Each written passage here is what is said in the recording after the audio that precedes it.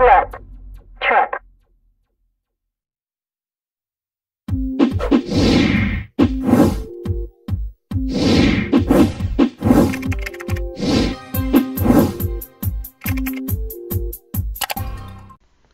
Hey everyone, welcome back to BLIP-TRIP.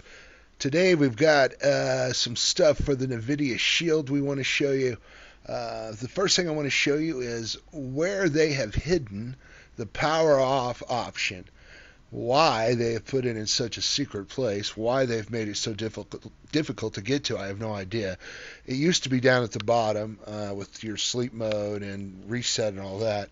Now your custom channels button is down there, and everyone keeps asking and looking for the power off button for the Nvidia Shield. Well, it is right up here in the settings. There's your sleep now button.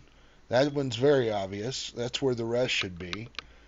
But if you go down to the About section, you will see Power Off and Restart. And why they're hidden in there is beyond me. So if anybody from NVIDIA is watching, please, on the next upgrade, change that. That is annoying and unnecessary. Those are things that should be right out front where they can be clicked on. So now you know how to turn it off and reset your NVIDIA Shield when you need to. From BLIP-TRIP, take care. Bye.